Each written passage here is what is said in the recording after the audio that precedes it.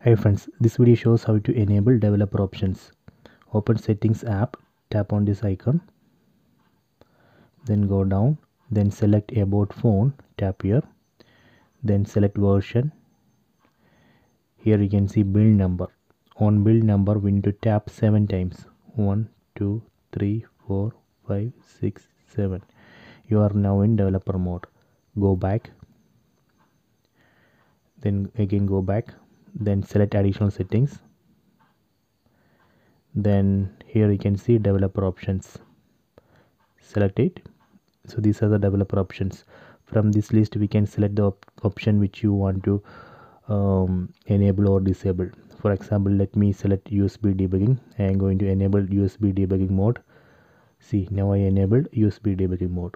If you want to disable USB debugging mode, we can again tap here and disable that. If you want to disable developer options completely, you can tap here and disable the developer options. Then go back. Now under additional settings there is no developer options because I disabled it. This way we can enable or disable developer options. Please try it.